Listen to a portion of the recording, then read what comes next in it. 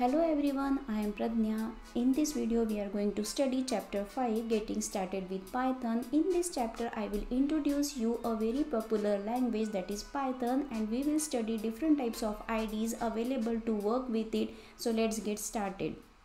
Python was developed in February 1991 by Godot van Rossum, and it got its name from the famous BBC comedy show named Monty Python's Flying Circle. It got inspired from the language ABC and Modula 3. Let's try to understand why Python becomes so popular. Here are some of the advantages. The first one is easy to use. It is very programmer friendly language, that's why it is easy to use and very simple to learn. The second advantage is Python is very expressive language. It means it has the simple syntax, and because of that the code is also not too long, so it has a fewer code.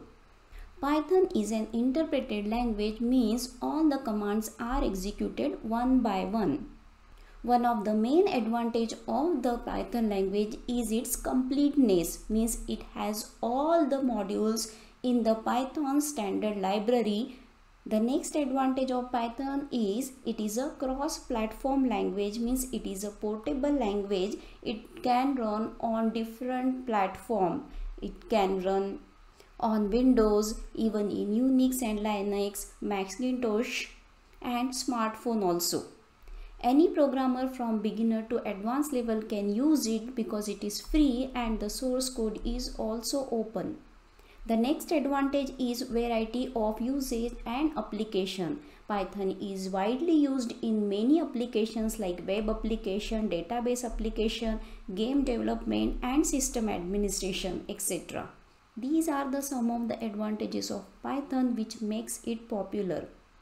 As every coin has two sides, it has also some limitations. The first limitation is it is not the fastest language. Because it is interpreted language, means one statement will execute at once, so the execution time is less. Compared to Python, other programming language has more libraries. So it has lesser library than C, Java and Perl language.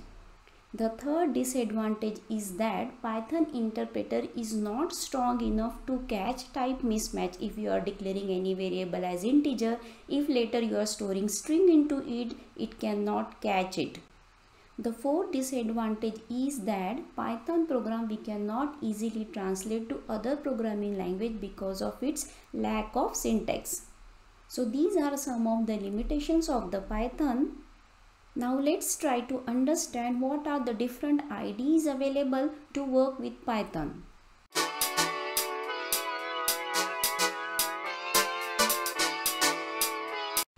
The first option we have is CPython installation. It is the default installation. We can download it from www.python.org. It has its own interpreter. We have working environment, that is GUI, and we have package installer also. The second option we have, that is Anaconda Python distribution. According to your textbook, we are going to work with Anaconda distribution. You can install this from this website. It has many preloaded packages and the libraries, and there are many other ID also like PyCharm, VS Code. So in this video I will show you the first option CPython installation and the second option Anaconda Python distribution. All the IDEs are freely available. You can download whichever you are comfortable in.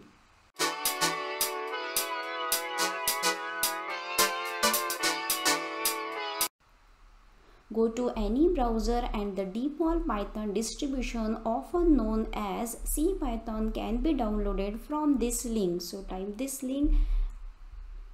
You will see this page. From the given tab, go to the downloads tab, and depending on your platform you have to choose it. I am using Windows machine, that's why I am downloading the latest version for the Windows. So click on it. Now click on the open file. Choose the option add python.exe to path. Click on install now and proceed with the steps. The setup is successful. Now click on the close. You can run the installed Python version from the start menu. Select IDLE, that is Integrated Development and Learning Environment. This will open the Python shell. You can see these three angles. It is known as Python prompt. In front of that you need to type the command and immediately you will get the answer. It is called as interactive mode. There are two modes you can work with Python. One is interactive mode and one is script mode. So let's type one command 2 + 3 and press enter. You can see here we got the output. Let's try to type one more command. I am using printf command to print the message, and you can write the string within single quote or double quote and you can see the output. In interactive mode, after typing the command you will get the output immediately. This is the advantage of interactive mode. But what's the problem with this? The output will sandwich in between the command and you cannot save these commands for the future reference. Now to overcome this problem, we have the script mode. For script mode, go to file, click on new file. It will create one new file. Now you can type all the commands in this file. Now let's print one message using print statement.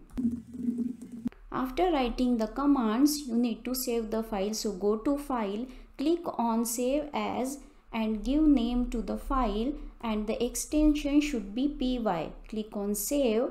And now we need to display the output of this command. So you need to go to the run tab, click on run module, or you can press F5 button also. So you can see here we got the message. In this way we can work in both interactive mode as well as in the script mode. Interactive mode we can use when we are using some standalone commands, and script mode we will use when we are writing the whole program.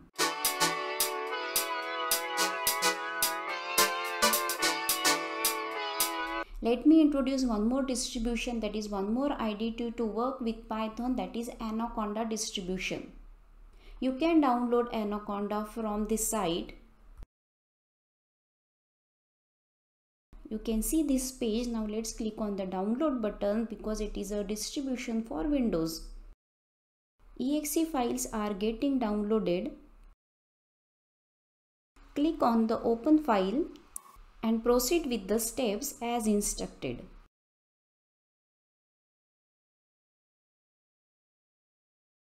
So we installed this Anaconda distribution successfully. Now click on the finish. After installing, you can run the Anaconda distribution from the start menu. To run Anaconda's GUI feature, launch Anaconda Navigator. Anaconda Navigator provides the following tool to work with the Python. Out of this we will explore Jupyter and the Spyder.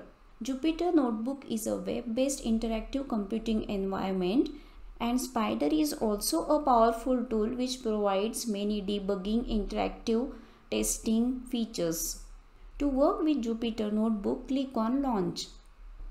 As Jupyter is a web-based environment, it will open in the browser. From this dashboard, click on the arrow button next to New and select Python 3. In a new tab, it will open a new notebook where you can write and run your command. In Jupyter also you can work in two ways. One is interactive mode and one is the script mode. Okay, first let's work in the interactive mode. Let's try to write one command 2 + 3, and to see the output you can click on Ctrl Enter. So here you got the output. Check out the menus. You will come to know many useful shortcut keys and the menus also. Now let me try one more command. For that I need to insert one more cell to type the command. For that you can go to the menu. You can see here to insert cell. You can click here also, or there is a shortcut key B. So let's insert one more cell. So now this is the activated cell. Let's write one more print statement to print one message. So let me write welcome here. You can write in double quote also or in single quote also. You can click on run button to see the output, or if you want to keep in mind the keyboard combination is Ctrl plus Enter. So let me click on this menu this time. So you can see here we are getting the output. We are working in the interactive mode, so you can see the output is sandwiched between the commands as we are getting the output immediately after the commands. Okay, now let's try to understand how to work in the script mode. Let's write some command here. I am printing one message, welcome to. Now I am printing one more message. So click enter and type next command. Now we need to save this as a program, so we need to click on this untitled, type some name. I am typing some name with the extension py. Click on rename button. Now it's time to check the output. You can click on run. So both the commands are getting run successfully. If you want to check whether it is saved properly or not, go to the dashboard and you can see here this notebook is saved. If you want to work with new notebook, you can go to file and click on new notebook, select Python 3. You will get one new notebook to work with. So in this way we can work in Jupyter notebook also.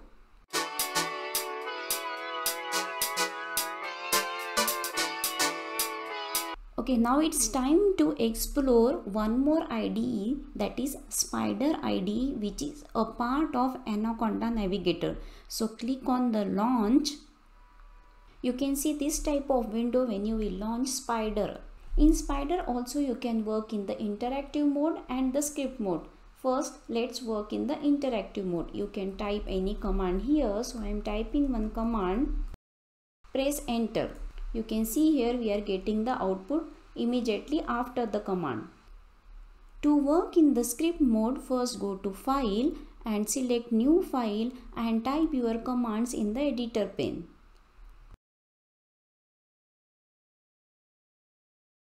Now let's save this file.